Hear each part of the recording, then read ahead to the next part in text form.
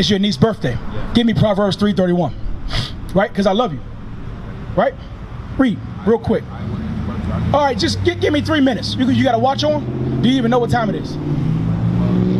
It's 12:53. Give me 5 minutes. Read. Proverbs chapter 3 verse 31.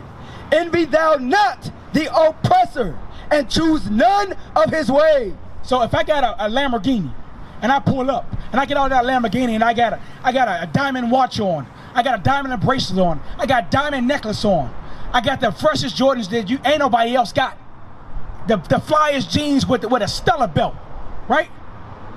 You're gonna envy that. That's envy, right? Brothers, envy that. But let's see what God says about envying. Well, no, I might not envy. I might tell you I like your appearance or I like your style.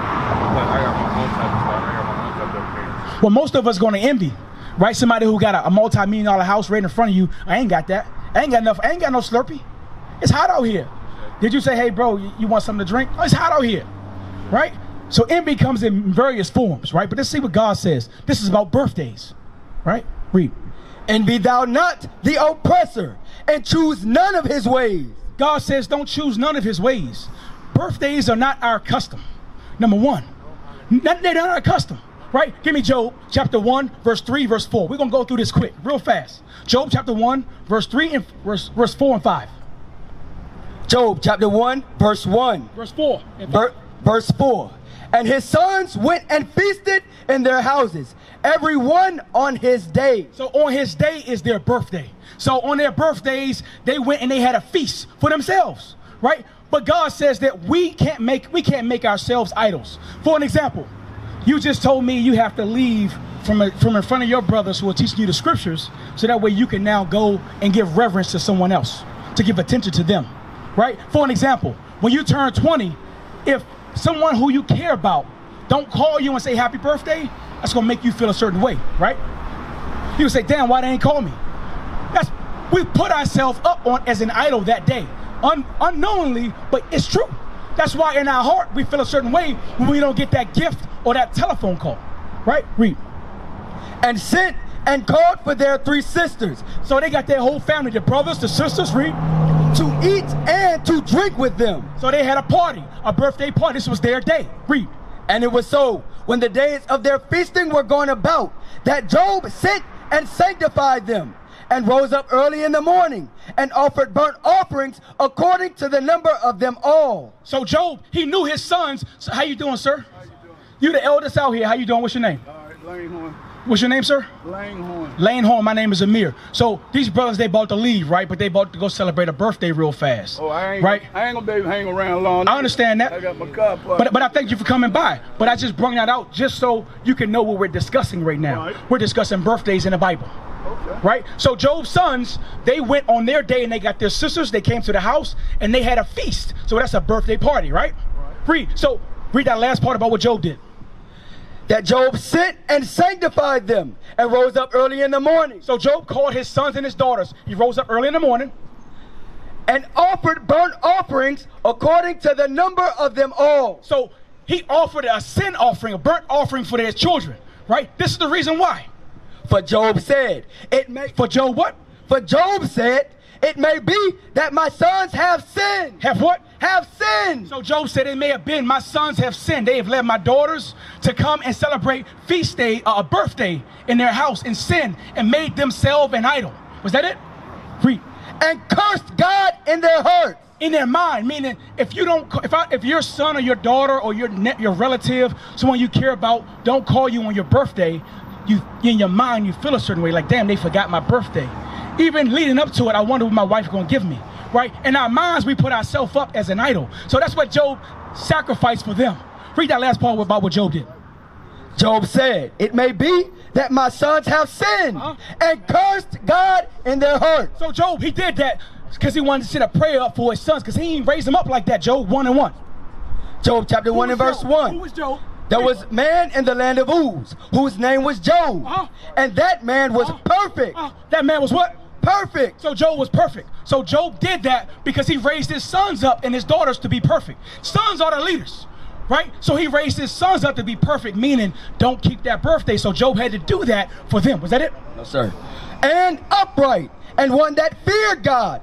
One that did his own thing and put himself up as an idol? No. One that did what? One that feared God and eschewed evil. So to fear God is to keep his commandments. So God hated everything evil. Job chapter 3 and verse 2. Verse 3. Job chapter 3 verse 3. Let the day perish wherein I was born. So Job said that about his birthday. He said, let the day perish when I was born. Job understood that it's better of our day of death than our day when we were born. Why? When we die, we don't have to worry about, I ain't got no money to get to the store. I ain't got no money to buy my lunch. I ain't got no money to buy myself the best clothes. When we die, we ain't got to worry about that. Our spirits go back to the Father when we die. So better is our day of death than our day of birth. Read. Let the day perish wherein I was born, and the night in which it was said, there is a man-child conceived. So there's no reason to give any more reverence to that day. Was that it? Yes, let that day be darkness. Let not God regard it from above. So Ecclesiastes 7:1, he says, let not that day be regarded as above. Why? Because Job understood Job's sons and his daughters was taken from him. And Job remembered that his sons and daughters were in sin in the past. That's why he had to give burnt offerings, because they were putting themselves up as idols to be worshipped on their day. Read. Come on. A good name is better than precious ointment, and the day of death than the day of one's birth. God says a good name is better than precious ointment. What does ointment do, Clifford? Ointment heals the body when it's sick, right? A good name, your works, your actions are better than that. That's what God is saying. He's not even talking about our day. Our day should not be significant, right? He says, envy not the oppressor and choose none of his ways. Don't choose that. Choose life. You've never heard it before, but I'm going to give you what God says. You've never heard it before. Finish it. It is better to go to the house of mourning than to go to the house of feasting. That's why. It's better to go to a place when everybody's mourning. Why? Because in our affliction, we seek God. When you're going through something, when your grandma's sick, when your brother's sick, when your neighbor is sick, what do? You go to God. That's why it's greater in a house of mourning. Because our minds are on God and not on our birthday. Not on self-worship, self-idolatry. Does that make sense? Finish it. For that is the end of all men. And Jeremiah 7 verse 19, get it? Right? That's why. Birthdays is idolatry. Right? Brother, keep the commandments. Right? Don't leave a young man. I'm not sure if you're only 14 years old. You don't know nothing about slavery. That means you don't know nothing about our heritage, about who we are as a people. That's destruction. They've destroyed our young boys. That's why you turn your face on me like that. I'm your elder. I'm trying to teach you about your history. You can't tell me nothing about the slave ships, about shackles, about what our people went through. Clifford, how old are you? You're 28. You see that? 14 years old, he didn't know nothing about slavery, and he's walking away. This is the place to learn about who we are. You just now learned not to keep your birthday. Read more on it. Jeremiah chapter 7, verse 18. Read. The children gather wood, and the fathers kindle the fire. So the children are gathering wood, so that way the father can make a fire. Read. And the women knead their dough to make cakes to the queen of heaven. And the women are doing what? They're stirring up the dough so they can make cakes. When do we have cakes? Birthdays, right? We have cakes for birthdays. But who's doing it? The women. This is a woman thing. Unfortunately, back then, our men were involved. They started the fire. Read. And to pour out drink offerings unto other gods. Other gods. Was that it? Yes, sir. Read. That they may provoke me to anger. So birthdays provoke God to anger. Was that it? Yes, sir. Read. Do they provoke me to anger, saith the Lord? Do they not provoke themselves to the confusion of their own faces? So that makes us confused. That's why they're leaving.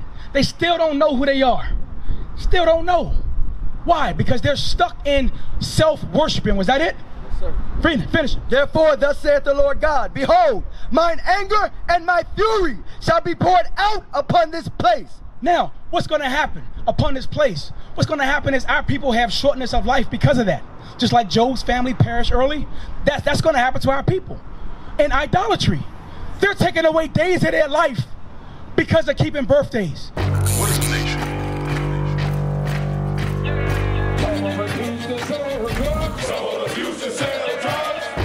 Nation is men leading by example.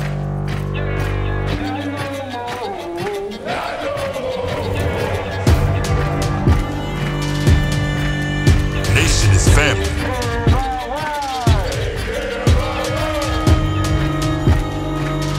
Nation is community.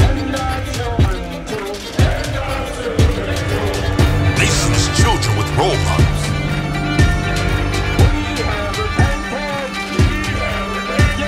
Nation is unity.